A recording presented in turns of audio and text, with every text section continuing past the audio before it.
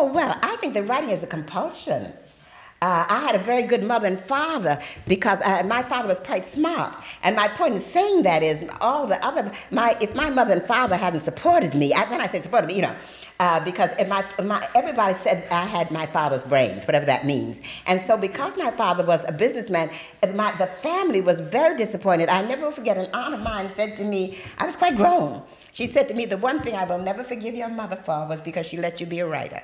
Because she meant she let me be a poor writer. If I had been a businesswoman, I could have been, because I remember the biggest quarrel my mother and father, not the biggest quarrel, I remember this quarrel very well, because I remember my mother and father, their mouths fell open. I had never seen mouths fall open before.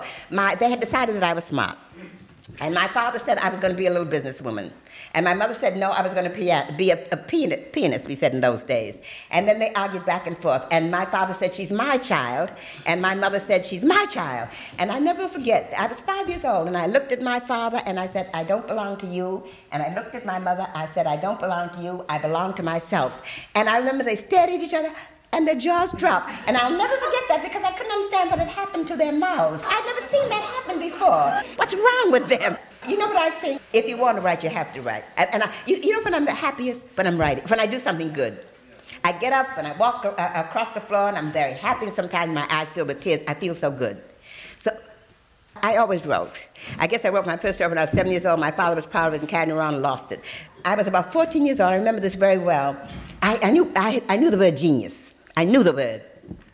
And I was about 14 years old, and I talked to God all the time. I was kind of smart in school, so my mother knew that I wasn't saying, but some mornings I wouldn't go to school, and she would ask me why. I said, God said I didn't have to go to school. And she would look at me. She was afraid to ask me, I think, too much.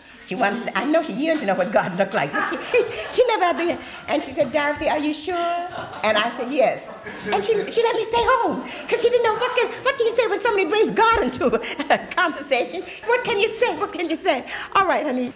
When I was 10 years old, I asked my mother if I could lock my door. And she said to me, why do you want to lock your door? Because I want to write stories. I was afraid somebody would come in and talk to me. And when they talk to you, then, of course, it's hard for you to write because you've forgotten. Because this has really happened to me one day.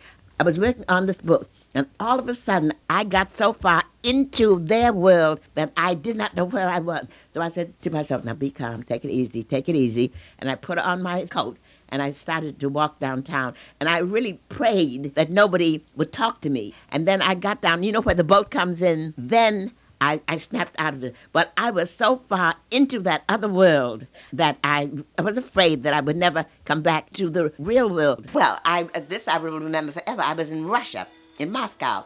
And I can remember what I wrote. It is September 1st on the island. The white nights will soon begin. Now that was maybe June, when the night is really white. The night is like dawn.